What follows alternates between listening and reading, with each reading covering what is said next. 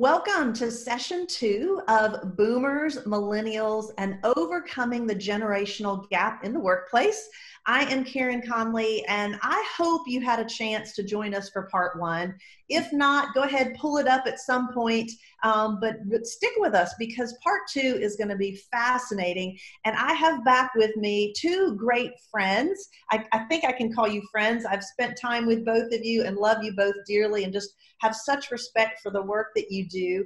Mick Ukleja is the president and CEO of Leadership Track.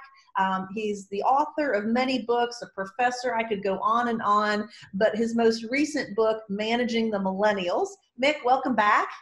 Thanks for having me back. And everybody who's a sports fan loves the backdrop that you've got right there. So I like your backdrop. Who can't love the Lakers and Jordan right there? So thanks for coming back. And Danita is with us. You are amazing as well, an entrepreneur, a speaker, an author, and your most recent book is called Millennials Matter. So we've got 2 fantastic experts as we jump into part 2. And in this particular segment, what we want to do is really learn about the millennial generation.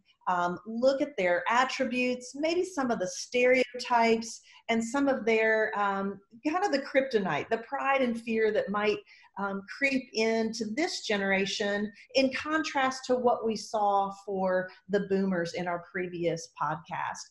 So, Danita, let me throw it to you. Just kind of lay the foundation for the conversation. Describe maybe the general attributes of a millennial to us.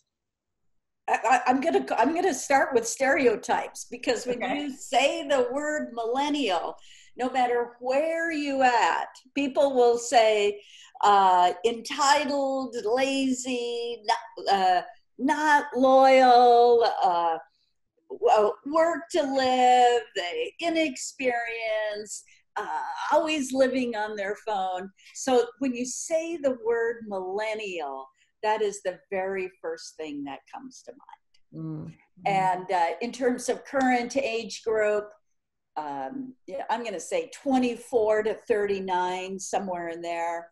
Mm-hmm.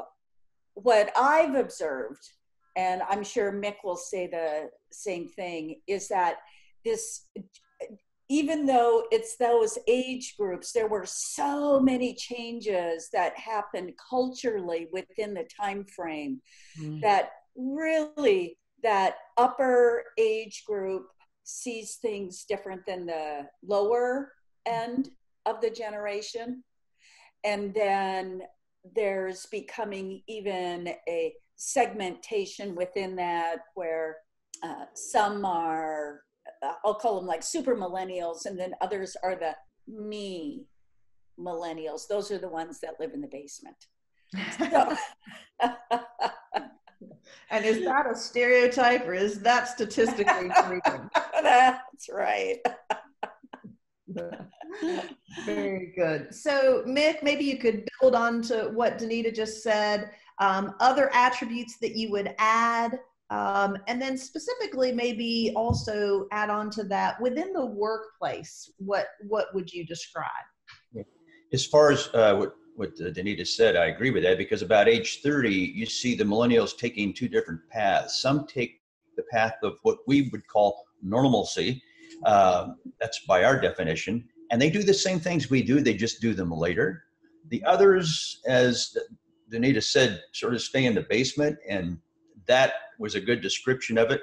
I think she did mention entitled and lazy and disloyal and anti-authority, but really when we unpack this, are they really entitled, or are they simply just more entrepreneurial?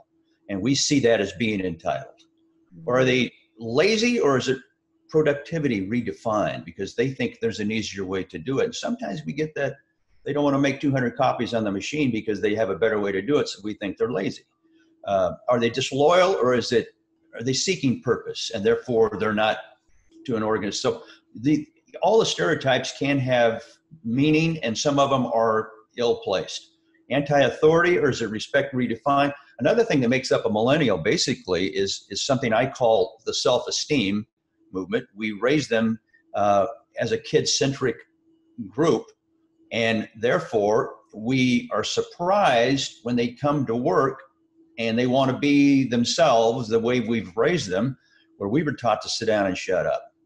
You know, you speak when you're spoken to. Another thing is they have incredible power in our homes when they were raised. Raised in praise-based and democratic-based homes, and they were able to make decisions on what we purchased. In fact, even would say things like, "Don't get that. That's not a good one. Here's the kind of technology you need to purchase, the kind of TV and the kind of rest." They have their tech authority. Not all of them are tech authorities, but they are very tech dependent, especially the younger ones. Immediacy. This is a big one. Immediacy. They want things now because they can get things now.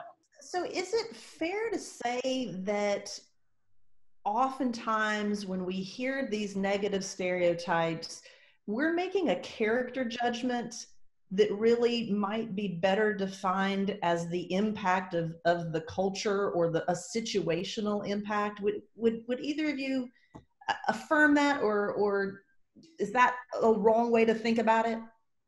I do.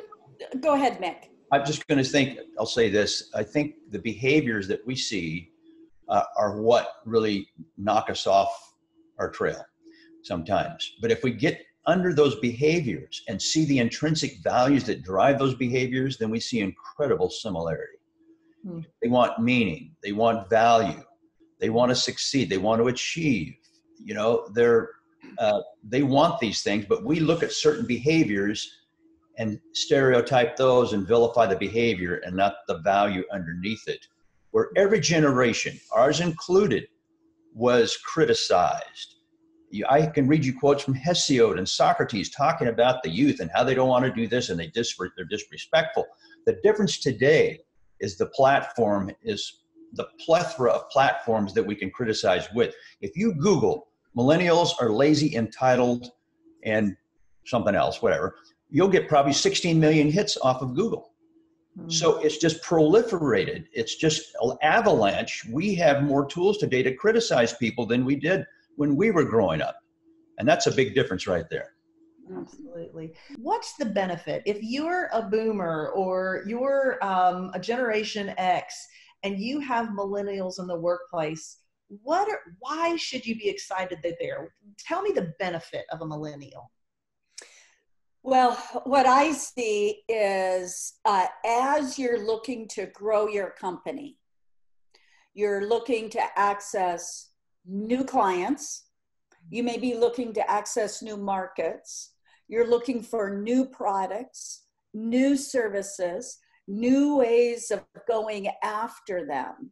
The only way that is going to happen is if you have millennials on your team and they are actively engaged, because they are bringing that, because of the globalism in which they were raised, they have a completely different framework about how they see the world.